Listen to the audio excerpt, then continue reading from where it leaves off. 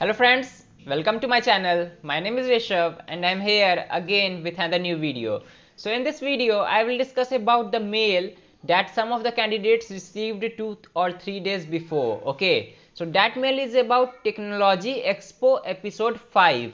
So you guys are thinking that what is that mail and is it a part of hiring process or not? So I will tell you, it is just a session mail. Okay, so it all depends upon you. If you are free, you can attend that Technology Expo episode 5. Okay, in that session they will just explain the skills that are necessary for you in the business environment. Okay, so they will discuss about the latest technologies that you should learn in this 2022. Okay, so these things they will discuss. So it all depends upon you. If you want to attend that session, you can attend the session. Okay, and the next thing I want to tell you in this video that about offer letter means some candidates received offer letter yesterday. Okay, and some candidates received today also.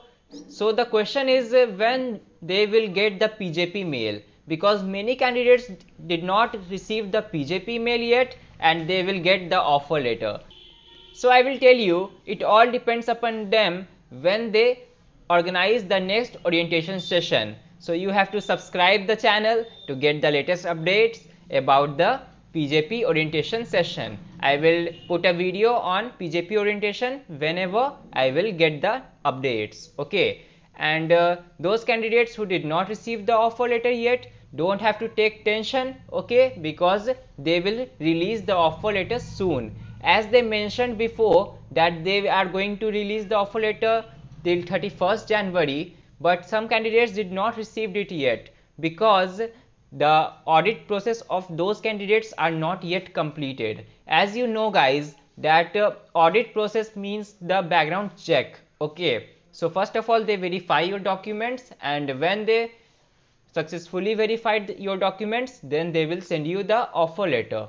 So offer letter is the final confirmation of your selection. Okay, so you must keep patience and you will receive the offer letter soon. Okay, and for PJP orientation session you have to keep patience also, because they will schedule in batch wise. Okay, so you should wait for 1 or 2 weeks. In between 1 or 2 weeks you guys received offer letter and PJP mail also.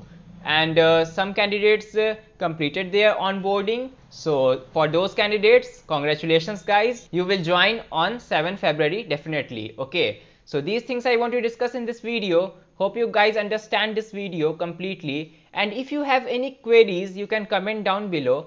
And if you want your status, means you will get your offer letter or not, you will get rejected or not, then you can mail to manager.campus and they will update your status to you. Okay, so hope you guys find this video helpful. So hit that like button and support my channel. Okay, I will put 2 videos at last, you can watch them too. Okay, so bye bye, take care and best of luck for your future. Bye.